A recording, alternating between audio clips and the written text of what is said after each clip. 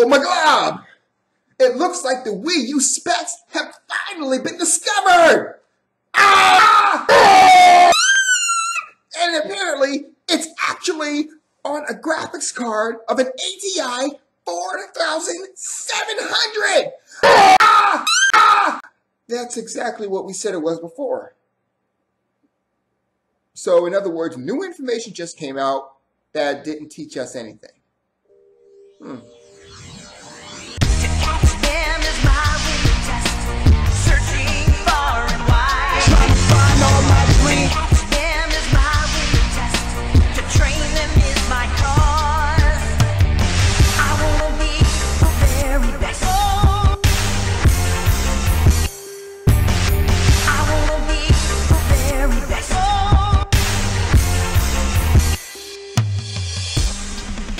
Now, I actually have in my computer a Radeon HD 4600 series, okay? Now, with that being said, if you look here, this is actually Guild Wars 2, okay? This is Guild Wars 2, frames per second, about 56, slightly under, 57 now, slightly under 60 frames per second. We're running at 720p right now. And when you're running at 1080p, you get about 23 frames per second, and it's at 1080p. Now, with that comparison, there's a couple of things to talk about. Number one, when it comes down to that comparison, the card that was located within the Wii U is a 4700 series. The card I just showed you was a 4600 series. And the 700 series is about 2 to 5 times more powerful than the 600 series. There's that. And there's also the simple fact that the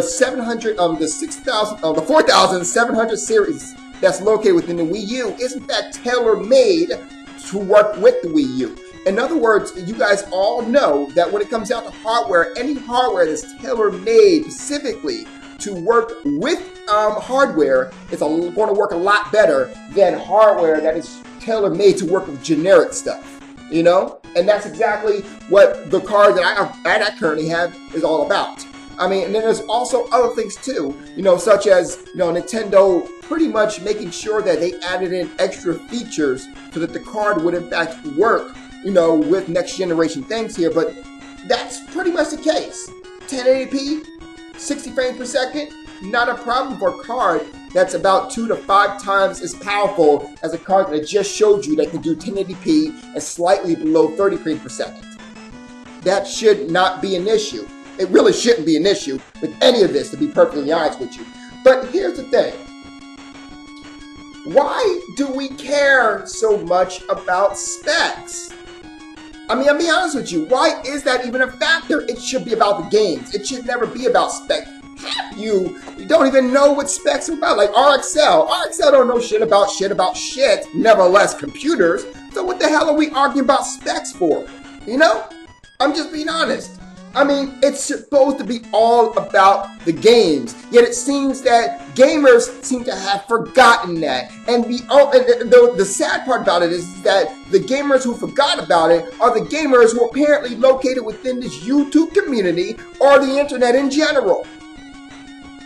You are the ones who seem to have forgotten that you bought a gaming system to play games. No. Apparently, you bought a gaming system to look at the specs. If you want to look at specs, then you need to be a PC gamer. Because there is no reason whatsoever that any console gamer should be looking at specs at all. You need to be focused on what games Nintendo is going to bring out and when are they going to bring them out. If you want to think about third party, that's fine. I personally don't get third party. I personally don't get like Nintendo systems or PlayStation or anything. I don't get those things for third parties. I don't.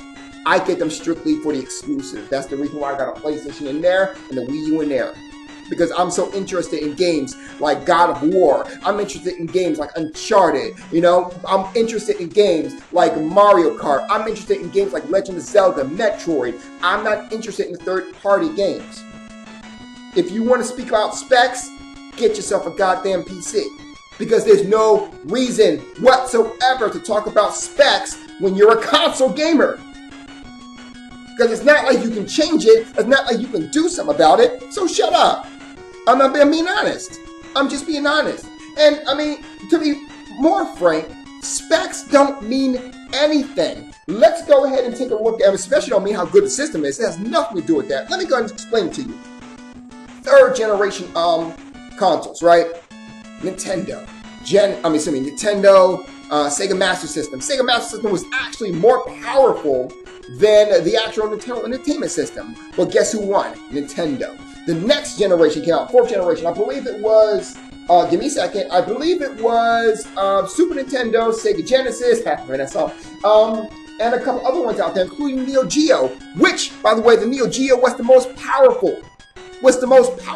And yet, it is the one that failed. We can go on to the next one. I mean, the list just goes on. And the next one, Nintendo 64 was, in fact, the most powerful system. Did it win the console war? No, it didn't. Who won? PlayStation. Next generation after that, it was PlayStation 2 versus the Dreamcast versus the GameCube versus the Xbox. Who won that one? The PlayStation 2, which, by the way, was the weakest system. Last but not least, Wii. PlayStation 3, Xbox 360. Who won the one? Wii, which was the worst, which was the weakest system. Specs don't mean anything. When it comes down to it, it's all about how good the games are. I don't understand why you guys can't get that through your thick noggins. Mario Galaxy. Mario Galaxy has pretty much outsold, Mario Galaxy and Mario Galaxy 2 have both outsold most, if not all, of the games that were actually available last generation. Yet the fact remains is that despite proof, despite 100% irrefutable factual evidence, as you guys like to say, you still hold on to bullshit such as specs. Are you kidding me? You know? But I guess the only thing I can say is that, eventually, you guys will figure it out. Then again, maybe I'm wrong, because the same history that teaches us that specs have nothing to do with how good a console really is the same exact history that proves that gamers on the internet will never learn anything. You'll always fall for the same shit. You'll always do the same shit that you always do. It's time for some logic, people. I'm just saying. Let's think about it for a second. But if the one thing history has told us about gamers on the internet is that you rather hate on something than learn about anything. I'm out.